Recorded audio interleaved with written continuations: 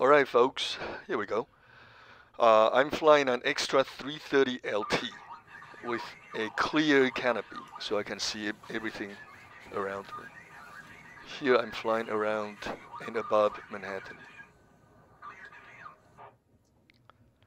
So I'm looking around, just surveying the surroundings. You can see a tiny reflective clip on top of my baseball hat. That is being tracked by Track IR, showing 4 lights just above my head beyond the monitor. You can already see distortions. Just look at the panels, look at the instrument panels, and look at the buildings. See how they change in size and width as I rotate around, and they get panned from the center towards the edge of the monitor. In case you haven't noticed, I do have 3 monitors. I use the 3 monitors so I can see on my left and on my right using my peripheral vision alone. I do have Track IR as you have seen. I use it for a different purpose. I have paused the simulation here now for you. I'm just rotating my head to look around. Now the plane is frozen in place. The buildings are not moving, they don't have legs. So in theory, as I rotate around, the buildings are not escaping from me.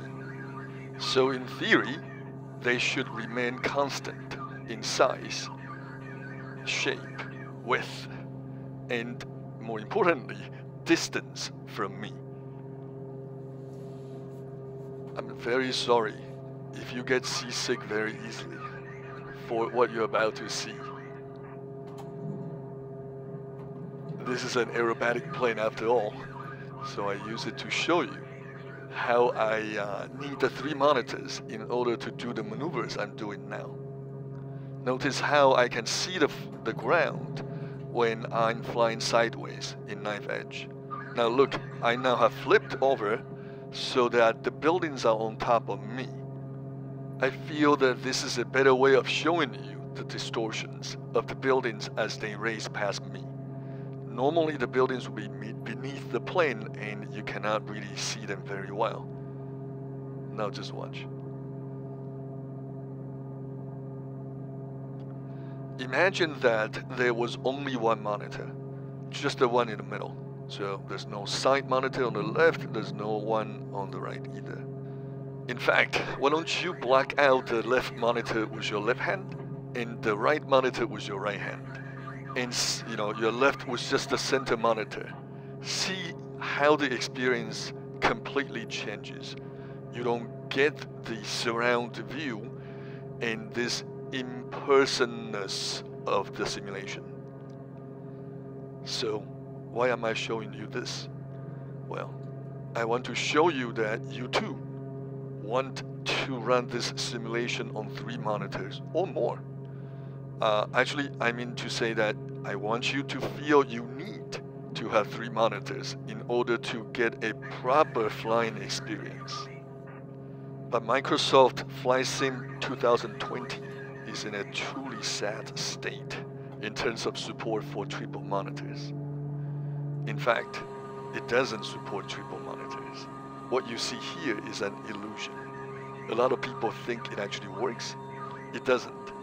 That's because they haven't seen a truly functional multi-monitor support, as you would find, for example, on lots of racing games, car racing games that is, and also on X-Plane 11. Here I pause the simulation again for you. You can see, watch the plane over there, being stretched into a thin, squashed line as it gets panned from the center of the monitor to the side and back. That's truly, truly amazing and sad. We here at the FMM, the Federation of Multi-Monitors, we need you. We need you to come vote to bring this issue to the table. Now watch, I'm going to fly in between those 2 buildings now. Back to the program. What was I saying? Oh, right. So you need to come to the official Microsoft Flight Sim forum. There is a wish list item that we need you to help us vote up. Look down here in the description of the video.